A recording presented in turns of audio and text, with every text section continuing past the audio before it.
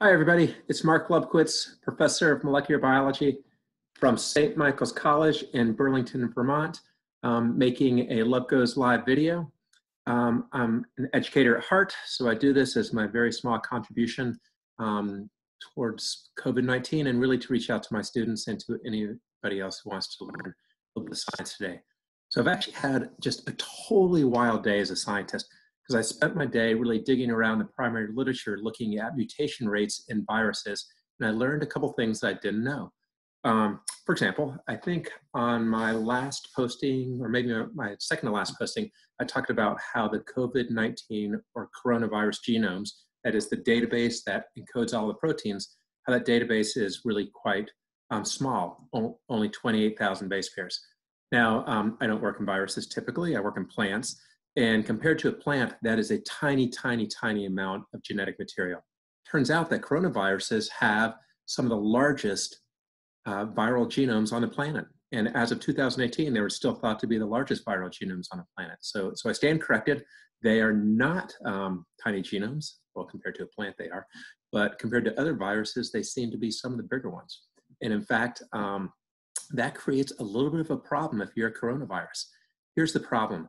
Normally viruses, they copy themselves, copy themselves, copy themselves, copy themselves. And instead of doing that, if they make an error during the copying, they don't fix it, right? Small genome, small error, whatever.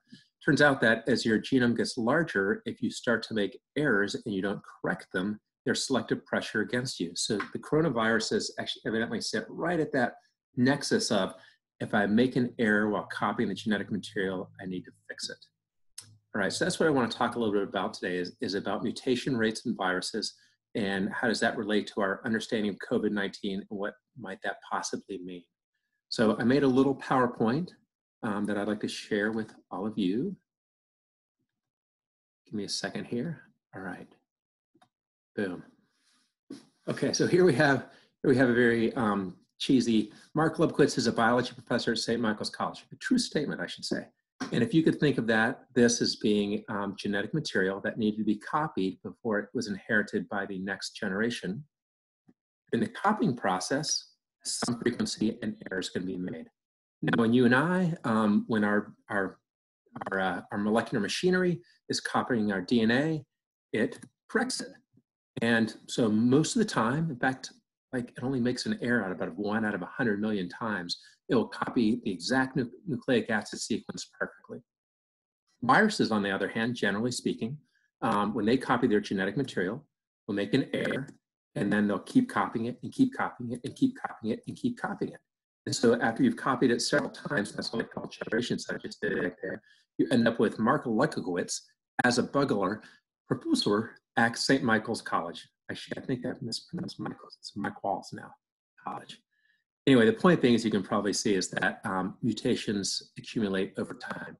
But as it turns out, that is not the case in coronaviruses. They actually have a protein which they encode that fixes problems. And what it does is it goes in there and it fixes any mutations in the coronavirus genome as it's being replicated. Is the machinery perfect? Absolutely not. It makes errors. Nothing in the molecular world is perfect, but it is less error prone than typical viruses. And really that's the point that I'm trying to make here, is that viruses tend to mutate very quickly. Turns out coronaviruses like COVID-19 do not. Doesn't mean that they don't mutate at all though. So I came across this great website. I encourage all of you to go check it out. It's called Next Strain, right up here. And oops, right over. And let me walk you through how to interpret this. So each one of the points here on this phylogenetic tree represents a strain of COVID-19 that was sequenced. So this is the original strain right here. And then this is progressing over time.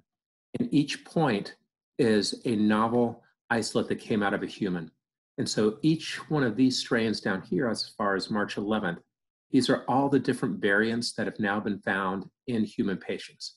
So what that says to us is that, does COVID-19 mutate? Yes. Does it mutate at the same rate as other viruses? No. All right, so it can change, doesn't change very quickly. And I want you to notice that it looks like there's 3 distinct groupings here. So you have this group down here, right? This group right here, and then you have a third group right here. I don't know if I don't know if these are being called strains yet, but they certainly look like they are diverging into 3 strains. Although I don't know if the people that actually make these calls are calling it that. So I wouldn't want to put that out there. All right, who cares? Like, do we really care what the mutation rate is in COVID-19? And I think the answer is yes, and here's why. One of the hopes has been that as this virus spreads across the planet, that it would attenuate. Attenuate means that it would become less virulent. Why would we expect it to become less virulent? Because it would acquire mutations over time. What this data suggests is that, is it mutating and diverging over time? Yes.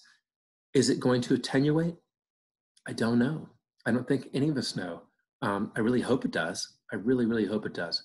But at this point, it's too hard to tell. All right, that's all LubQuest has for today. My kids told me that I should say, follow me on Instagram at ProfLub.